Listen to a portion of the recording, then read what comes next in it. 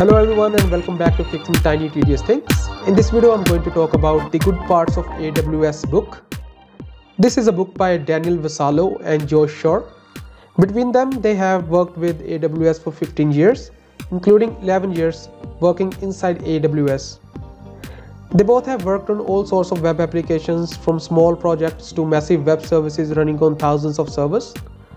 They have been using AWS since it was just 3 services without a web console. They even got to help build a small part of AWS itself. You won't find most of the knowledge they share in this book in any of the AWS docs. Okay, so let's look into the book and see which all are the topics that are covered in the book. This is the PDF I've downloaded from them. Let's go to the topics.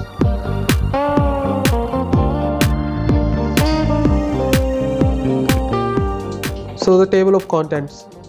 Number 1 is the preface. Part 1 covers the good parts, the default heuristic, DynamoDB, and all of this stuff that you can see.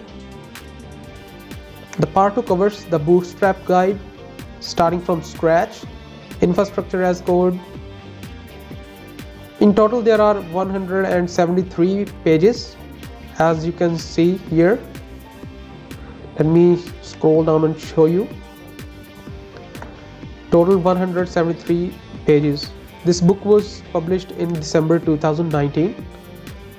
By now, this book has been taken by more than 1800 people. So this is the book. I've already shown you the table of contents.